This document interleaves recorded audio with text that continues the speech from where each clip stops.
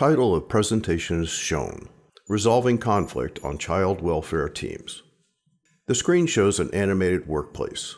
Team members are sitting around a table in a meeting, and one team member, Sam, is joining remotely via video call. Think of a time when you've experienced conflict at work. Do you ever worry about what you will do or say in the moment when a conflict occurs on your team?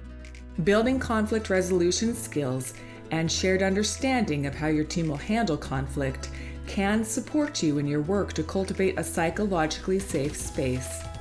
Let's join the permanency team at a local child welfare agency to see how they address conflict during a meeting. Meet Janet. Janet is the agency's permanency program manager and is facilitating today's meeting. While she is new to supervising the team, she has worked in child welfare for 15 years. Meet Sam. Sam is a permanency planning specialist and has been with the team for 5 years. He will be attending the meeting virtually due to travel. Meet Kelsey. Kelsey is a peer mentor with lived experience in foster care.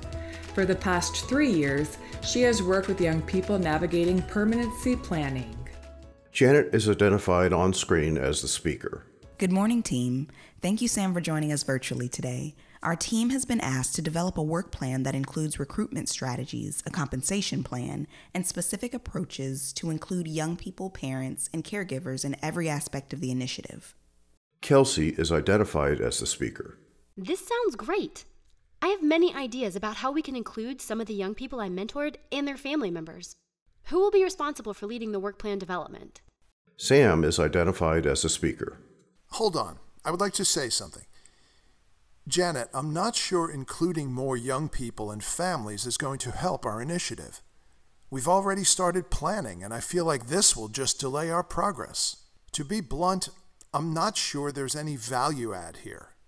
I can already tell you what we're going to hear, and honestly, listening to people complain all day about what didn't work doesn't feel very productive to me. One moment, Sam. I'd like to answer Kelsey's question.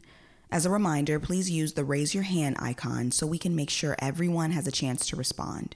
While all of us play a role, we are looking for volunteers to facilitate working sessions.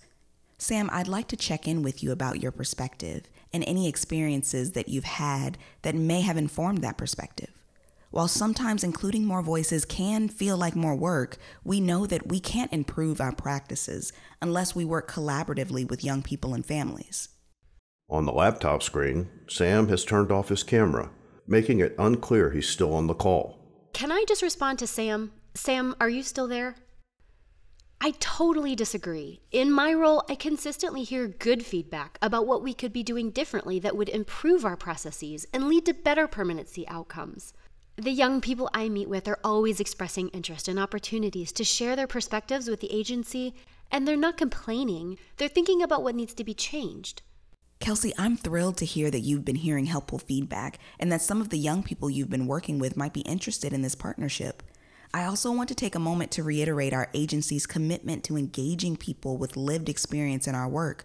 We can't do this without young people and families. Sam, are you still with us? Are you able to turn your camera on? Sorry, Janet, I just need a second to be off camera. I'm going to respond to Kelsey first. What you mentioned earlier, Kelsey, that wasn't my experience working with children and families.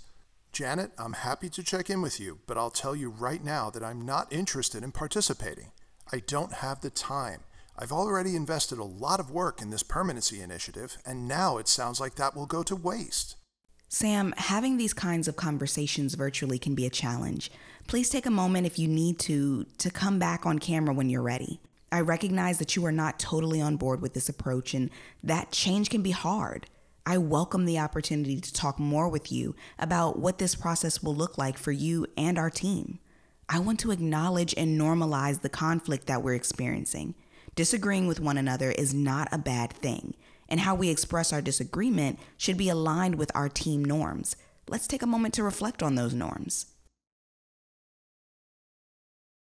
I appreciate the opportunity to revisit our norms. I'm reflecting on our norm to consider the impact of our words, and I'd like to share something with Sam. When you said your work would go to waste, and that engaging people with lived experience wouldn't add value to our process, It made me feel like you were dismissing my experience, my value, and the value of the young people I work with. I'm not sure if that was your intent, but I wanted to be sure I shared it with you in the spirit of honesty and open communication that's also in our norms.